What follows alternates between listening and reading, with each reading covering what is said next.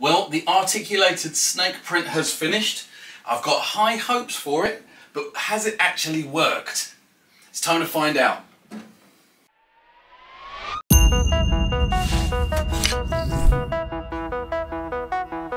Hey, how's it going and welcome along. I'm Roy from Rate My Funeral. That was Rate, by the way. So, welcome to this, another tech review video. I have been sent the Creality Sermoon V1 Pro. So here it is, it's arrived, and it's time for me to sort of have a little play with it. Now, as always, I don't know too much about it. I don't like to investigate before my first impression. I do know that it's got Wi-Fi. It claims that the build plate does not require leveling. It's also supposed to be ultra quiet. It's an enclosed printer with a built-in camera. It supports PLA, ABS, TPU, and PETG. Apparently, the nozzle is quick disassembly, so you can change the nozzle fast and easily. And it's got the filament sensor and power outage stopping, pausing thing, and it's got a 4.3-inch touchscreen. And it retails somewhere in the region of about the £400 mark, depending on where you get it from. So, without further ado, let's get into this thing and have a look and see what it's like. Probably not, actually.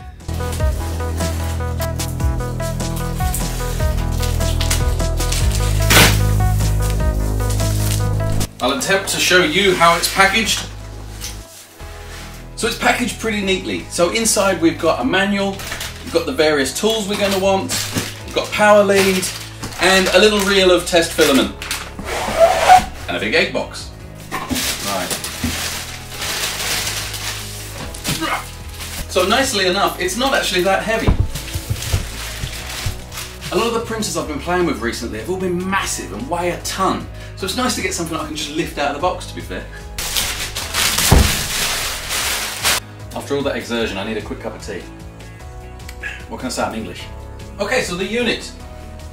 So the bed, it's not huge, but it's quite nice and compact. So at first glance, it seems like it kind of suits all its measurements quite well. Right, let's get some of this peely off.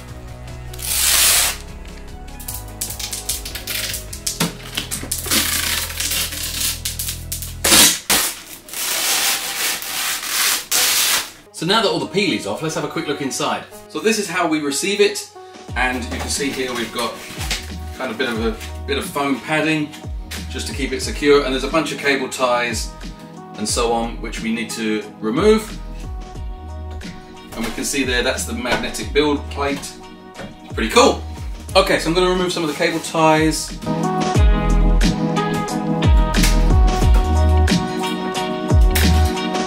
It's very important that you do this because I have in the past thought I'd done this and then it turned out I hadn't. And then I'll press the home button so that it works its way back down. And once done, remember to dispose of your rubbish responsibly. So now that that's all ready, we can see the actual printer. Just to kind of go around it, you know, we've got this door at the front that enables you to access your print beds. There's a touchscreen and an SD card reader. Around the side there's another window. And over on this side you can see the real filament holder, and then there's an entry for the filament to go straight in the side. So it's quite a nice, neat, kind of compact machine. So at first glance, this is actually really nice. It feels pretty solid. Oops. So first impressions is that this is quite a nice machine. It feels nice and solid, it feels well made. You know, it doesn't feel sort of cheap. So, good first impression. Well, I believe that that is basically the setup that is needed, and I'm now ready to move on to turning it on. And maybe time for another quick cup of tea.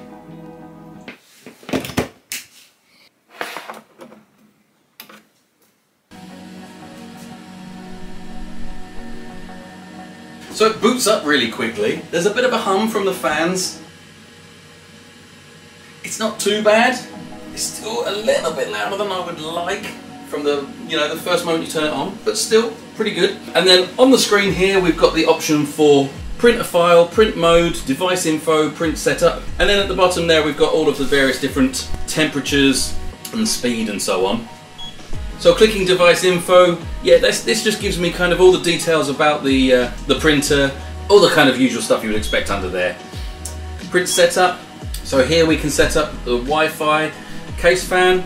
So just hitting that turns off the case fan, And I can definitely hear a difference in that audio now, so at least it's optional. You can turn it on and off, that's good. Lighting control, so we can turn the lights on and off. Pause while opening the door, so if you open the door, that'll pause the print. Auto leveling, so I'm going to press that. Right, so re-leveling, okay, let's see what it does. Please wait, processing. It's alive, it's moving. Now the bed is working its way up. Okay, so for leveling the bed, the way this works is it moves to various points on the bed. You put your piece of paper in, move it until it's just catching, and then hit save. This will then move to the next point. Do the same thing again till it's just catching, and then hit save. Boom, done. So let's get some filament in there. Now I've got this rather nice red PETG, which I'm going to use to test it. But something I always do is snip the end of the filament at a slight angle to give it a point, just to help it guide through. Just a little tip there. So for the filament, I'm going to test it by not looking in the manual. I'm going to see how intuitive it actually is. So firstly, I can tell, you pull this out and that gives you somewhere to put your filament reel. Next, I'm going to poke it in through this little hole over here. And I can see it goes all the way down to there. Now in the menu, I'm going to go print mode and then feed and retreat. Feed. Insert filament, click OK. So it's going to heat the nozzle up to 240 degrees. So there's a little tab just on the top of the print head that you just press, and there we can see our filament is coming through. Okay, so I'm going to press OK. And that's it done. And that is basically all the setup you need to do. The next thing is to get onto the Creality software. Let's slice a Benchy and print that out and see what it's like. Okay, you join me now over on the PC. So I'm going to sort out the Creality software and slice a Benchy. Now, the software you can download from the Creality site. Just head over to the support and then the download center. Go through, choose your printer, which in this case is the Sermoon V1, and then you can download your slicing software. It just so happens I've already installed it, so I'm not going to do it again now, but that's how you grab that. So I've got it, so I'm just going to run this here. And here we are inside of the Creality slicer. Now, I've got to try and remember, I used this last time with the Smart, so I need to add a printer. So I'm going to add, and then I'm going to come down and find this one. So it's the Sermoon V1, okay. And then we'll add. Now hopefully I assume all of these settings are going to be correct, so I'm just going to go ahead and press next. Then I'm going to drag in my Benchy, and there she is. I'm going to change this though from PLA to generic PETG, and I'm going to use all the default settings there. So standard, yeah, okay, fine, and I'm literally going to leave it as that. Now, a lot of people say to me like, oh, but if you tweaked and if you did this, but it doesn't matter. What I'm testing here is if I print it with the default settings, what happens? So let's hit slice. Okay, now it is saying 2 hours 12 minutes. Normally it's 1 hour and 30, so that's quite long. And just to have a quick look here, yep, we can see that the slicing's like that. Okay, yep, whatever. I'm sure that'll be all fine. Right, now as I mentioned before, this does support Wi-Fi, so I could connect this to the Wi-Fi and then send the file over. But just for ease of what I'm just doing to get started, I'm going to stick this file onto an SD card and pop it in the printer. And let's have a look and see how that comes out.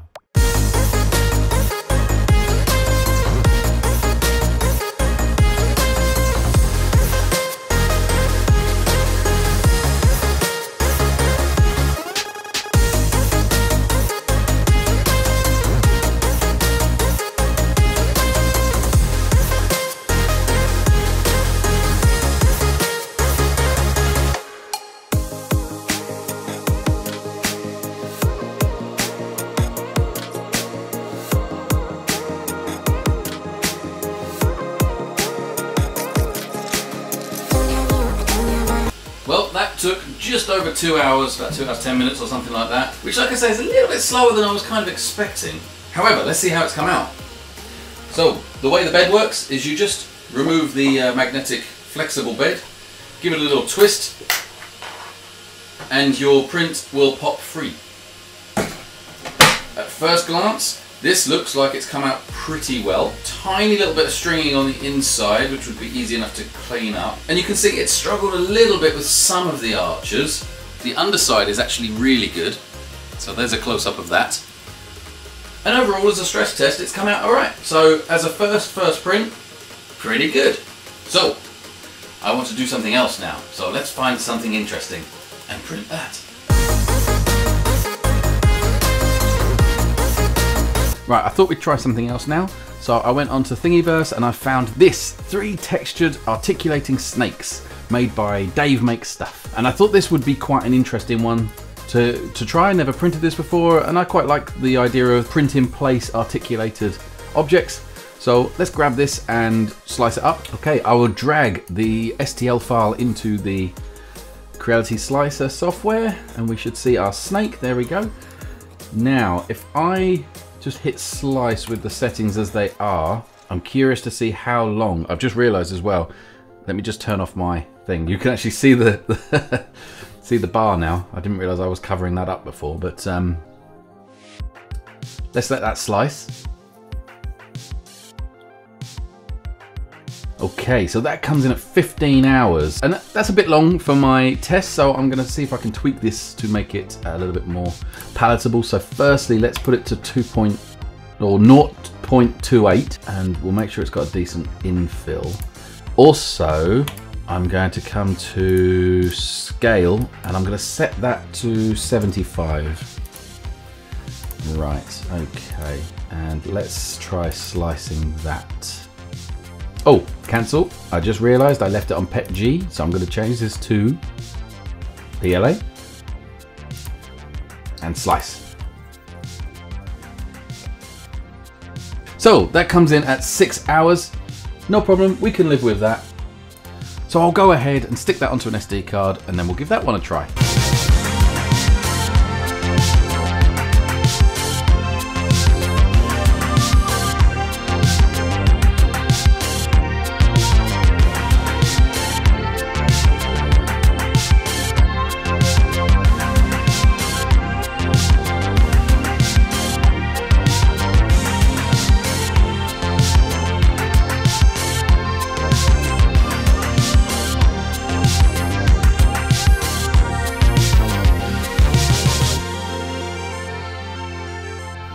Well, the articulated snake print has finished. I've got high hopes for it, but has it actually worked? It's time to find out.